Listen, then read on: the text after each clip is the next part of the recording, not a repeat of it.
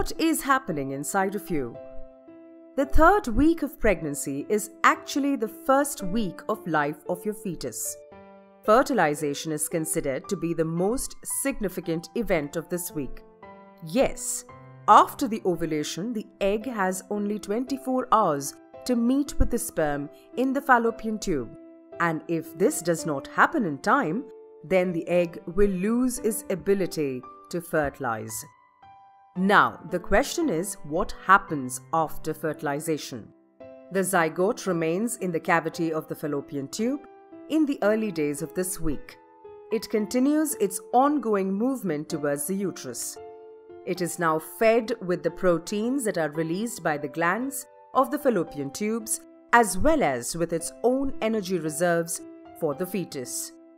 Once it enters into the uterine cavity, it gets attached to its inner shell. The embryo then begins to plunge into the uterine wall, into the endometrium layer. This process is actually called implantation. The embryo is firmly anchored in a favorable and nutrient-rich environment in the endometrium layer by the end of this week if everything goes well. And now, from this moment, multilateral relations between the mother and the fetus set.